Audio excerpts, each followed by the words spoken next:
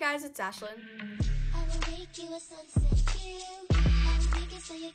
So in today's video, I'm going to be showing you this look and how to create it. I actually did this look on my makeup Instagram account, which is always in the description below. This has become like probably my favorite look that I've created. I don't know if it's the fake eyelashes or just the overall look, how it turned out, but I did recreate it specifically for YouTube because I just loved it so much. So I hope you guys enjoy it as much as I do. But yeah, I don't really know what else to say besides let's just get started. So I've already done my eyebrows, and so I'm gonna go on to primer, which I'm using the e.l.f. Illuminating Face Primer. I really don't like this, but I'm trying to get my use out of it, so that's why I'm using it. Oh gosh.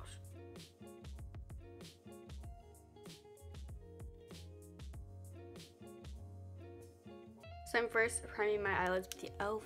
concealer. I love this concealer. I've been using it non-stop lately, and it's like my favorite concealer I have right now.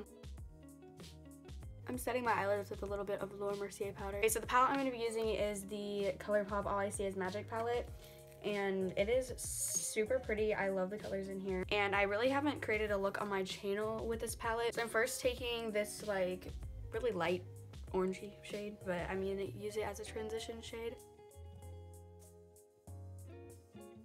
I'm now going to take this purple shade called Teacup, and I'm just going to be putting it in my crease area. And I'm not going to put any on my outer corner because we're just going to leave that blank for the lid color. Also, I don't know if you guys can see since we're like so close. This primer looks so bad, but it's okay as long as I'm getting my use out of it. Now, this purple shade is going to be my crease color. It's called Pitter Patter.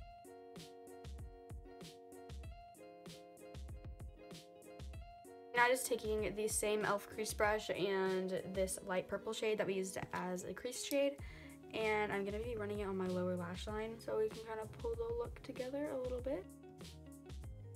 Then I'm taking the OFRA makeup fixer. It was sent to me through Octoly, but I've been really loving it. So I'm going to take the like green type of shade. I'm going to take this shade, and I think it's called Wishful Thinking, and I'm going to spray my brush with that OFRA spray. It's super good for that because then you can get your colors very pigmented. I like using that spray for spraying my brushes rather than a setting spray, just because I don't usually use setting sprays that much, and usually if I have a setting spray I just use it to spray my brushes anyways. So I really like it, and it has a really fine mist on it, so it like doesn't drench your brush. You can get the right amount. So I'm not taking the shimmer shade too high. I'm really just keeping it on my lid, pretty much where the matte shades didn't touch. I'm now going to take this light like highlighting shade, which is called Now and Zen, and I'm going to put it on my inner corner and brow bone. I really cannot explain to you how much I love Colourpop palettes. They are my favorite palettes ever, and if you don't want to spend a lot of money on a palette, Colourpop palettes are definitely the way to go. Also, since Colourpop is in Ulta now, that's amazing. So it's easier to get Colourpop in store now. It's great. My mirror just fell. I'm now just going to apply these eyelashes. They are from Ardell. I don't know what they're called, but they're just like the 110s, I guess. I don't know eyelashes very well, but I got them like at Marshall's or TJ Maxx, and I really like them, but I'm gonna do it off camera. So I went ahead and curled my lashes with the fake ones to kind of blend them in a little bit better. So I'm gonna use the Wet n Wild Mega Wear Mascara, literally 97 cents. So moving on to face, I'm using the No7 City Light Tinted Moisturizer. This was sent to me through Octoly, and I've actually, like no joke, been actually really obsessed with this lately because I don't really like foundation, and this is just like not like a foundation. It's super light coverage, and if you're not into that, you might not like it. But on days that I want to be more natural or kind of just even out my skin tone, I've been liking this a lot. I think, don't quote me on this, but I think they only have 3 shades, which really sucks. Then again, it is a tinted moisturizer, so it's not meant to have a lot of coverage or anything. But if you're wondering, I got the shade Fair. So I think that's the lightest shade, but again, don't quote me on that. And then I'm gonna go back in with the Wet n Wild concealer and pretty much just put it on places where I kind of just want to add more coverage. I'm now going to use the Laura Mercier powder, which I'm obsessed with. I'm going to go in with the Tarte Park Avenue Princess matte bronzer, and it looks like this. I love this bronzer. It's perfect for my skin tone, and it just makes it look like my face has a nice tan, which it's wintertime right now, so I don't have that. But with this, it looks like I do have tan.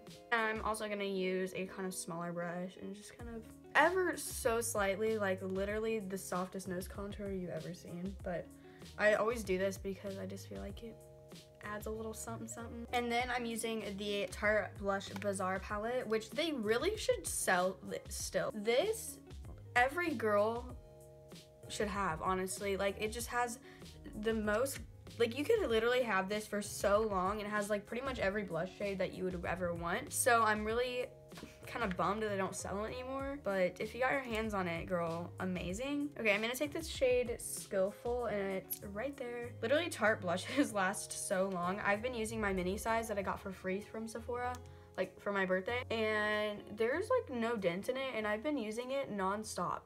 So highlighter, I'm using the Aurora Glow Kit, and I'm going to take the shade Eclipse, which honestly, when you swatch it, it has like a kind of pink undertone. I don't really know, like, I don't know if you can see that, but it kind of does have like a pinky peachy undertone, which I think goes really good with the look. I'm not even gonna spray it or anything, and it still looks super duper good.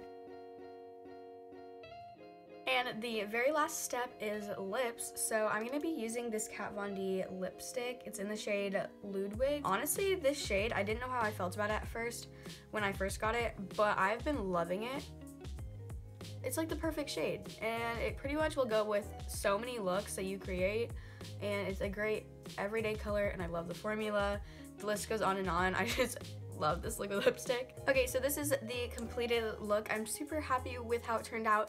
If you guys enjoyed this video, make sure to give it a thumbs up, and don't forget to follow my makeup Instagram account. I want to try to start posting more on it and kind of have a theme, so make sure to go follow that. Also, I haven't mentioned on here, but I go live a lot on that Instagram, and a lot of times I will do my makeup. Literally 99% of the time I'll be doing my makeup. So if you want to see more of me, then make sure to go follow that Instagram. So yeah, comment, like, subscribe, and I will see you guys in my next video. Bye! I'll never stop.